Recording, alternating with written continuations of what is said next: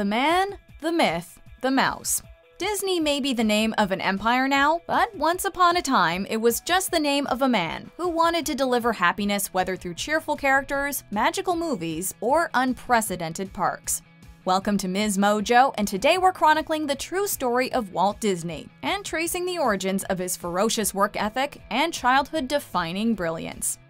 It was clear from a very young age that Walter Elias Disney had a creative flair, particularly for drawing. Born in Chicago in 1901, Walt spent his childhood honing his art skills by replicating newspaper cartoons, coloring, and even experimenting with watercolors. To his credit, when Dad wanted to take art lessons, wanted to be an artist, Elias arranged for him to have some art lessons, made it possible for him. He'd even eventually become a cartoonist for his high school newspaper. But success in his other studies didn't come as easily.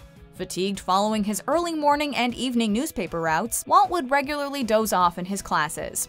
Always searching for new experiences, Walt even tried forging his way into the army, but ultimately ended up spreading joy to soldiers with patriotic sketches on the side of Red Cross ambulances. Walt painted his truck and sent drawings home to magazines. They were all rejected. In fact, some of Walt's sketches actually ended up being showcased in an army newspaper. When Walt was passionate about something, his drive and work ethic were clear, something he maintained for the rest of his life. As Walt kept trying to break into animation, he hit roadblock after roadblock, but did meet someone important along the way, UB Iwerks. After a few failed animation ventures as a mentee artist and starting their own company, Walt and Iwerks eventually ended up doing cutout commercial animations for the Kansas City Film Ad Company. I used sort of little puppet things. We didn't draw them like we do today. I used to make little cutout things, and joints were pinned, and we'd put them under the camera and we'd maneuver them and make them do things. As always, Walt was looking to put his own unique stamp on his work, so he tinkered with the method of cell animation in his spare time, and ultimately developed his own company to create Laugh-O-Gram cartoons for a local theater. Lo and behold, Laugh-O-Gram Studio was born, but didn't last long. In 1923, the Laugh-O-Gram studio went bust and Walt left Missouri for Hollywood. But he wasn't going there empty-handed. He, along with UB Iwerks and others, had been working on a 12.5-minute film called Alice's Wonderland, which he later sold as an episodic series.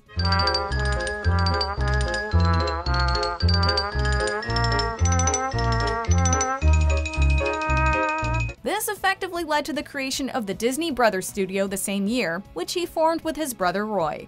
After a few years, Walt wanted to switch things up from the Alice series and set his sights on his next creation and character, Oswald the Lucky Rabbit.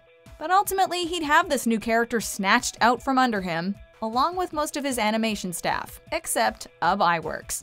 Though the Disneys were left without a character to spearhead their studio, losing the Lucky Rabbit did seem lucky indeed.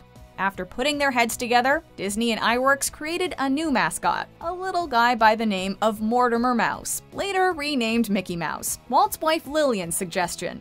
The two worked on the sketch together, Walt added the voice, and boom, a legend was born. Yeah, it's me, I guess.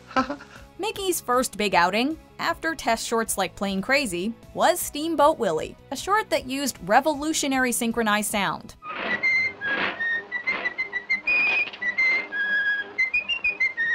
This style would give future Disney shorts like the Silly Symphony series a real edge. In a push to reduce production costs, Walt brought in a new initiative for lower-paid animators to come in to produce the sketches in between key poses of characters, which were done by the core team. At the same time, Walt was trying to bring more money in by asking Celebrity Pictures executive Pat Powers, who he was working with at the time, for a pay raise for the cartoons they were producing. Powers refused, and to add insult to injury, signed UB Iwerks to work for him. Driven to his limit, Walt had a nervous breakdown in 1931 and took a break abroad with his wife to recuperate. I got to a point that I couldn't talk on the telephone. I'd begin to cry, and the least little thing, I'd just go that way. And it seems some time away from the studio was just what Walt needed. When he returned, Disney Studios signed a contract with Columbia Pictures, who would distribute Mickey Mouse cartoons and newfangled Technicolor shorts of flowers and trees and the Three Little Pigs, both of which won Academy Awards. It don't take no time to play, time to play, time to play. But as always, Walt was looking for the next best thing, and he believed that to be full-length feature movies. Well, what was deemed Disney's folly turned out to be a little picture named Snow White and the Seven Dwarfs, premiering in 1937 to universal praise. I said, how do you do? How do you do what? Oh, you can talk. I'm so glad. Walt had left no stone unturned to make this the most impressive film, using live-action reference for his animators and developing the new multiplane camera. However, regardless of Snow White's success, Disney's next movies Pinocchio and Fantasia, both released in 1940, did not perform well at the box office. Also ambitious undertakings, the loss of international audiences during the start of World War II proved an all but impossible hurdle to overcome. This slump left the studio in a lot of debt, causing Disney Studios to make huge cuts to wages. Ultimately, this resulted in tension amongst employees and the 1941 animator strike. There's before the strike and there's after. And he was two different people. With that, Disney's next movie, Dumbo, was interrupted at several different stages, looking like the elephant might never fly. It wasn't just wage disputes that rubbed Disney employees the wrong way, however. Walt was famous for his unrelenting demands in the studio, very rarely giving any praise to his staff. "That'll work" would be considered a huge gesture of encouragement. If you could get "that'll work" from Walt Disney, you knew you had done your job. That was a good day. That was a good meeting. He would also famously cough loudly before entering rooms to warn workers that they should be on their toes and ready for his arrival. We'd hear Walt coughing coming down the hall. One of the guys would say, "Man is in the forest," and we'd all get ready for Walt. As well as producing popular feature-length movies during the war, Disney also created award-winning propaganda films, one of which was Der Führer's Face.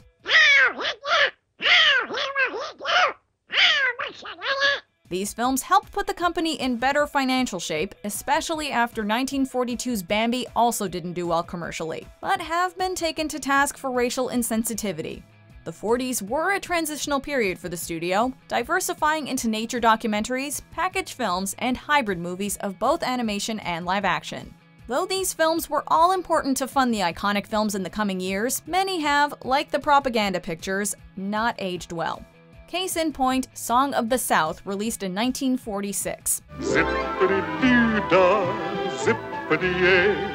To this day, the film and the company have been criticized for its perpetuation of black stereotypes. The mid-20th century meant a return to animation with Cinderella, Alice in Wonderland, Peter Pan, and others, but also much more live-action forays such as Treasure Island. And this'll be young Master Arkins, I'll be bound. Arkins. 'Tis a proper seafaring name, too. What could be created in real life turned out to be Walt's next big passion project, the construction of a theme park.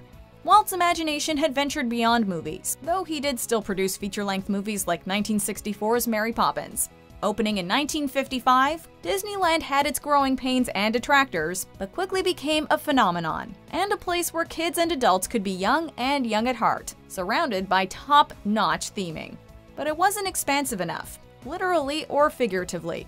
Walt looked to extend his little park that could, and soon enough, an area in Orlando, Florida seemed like just the place to make magic happen again. We have many things in mind that could make this unique and different than Disneyland. Will it be at Disneyland? Well,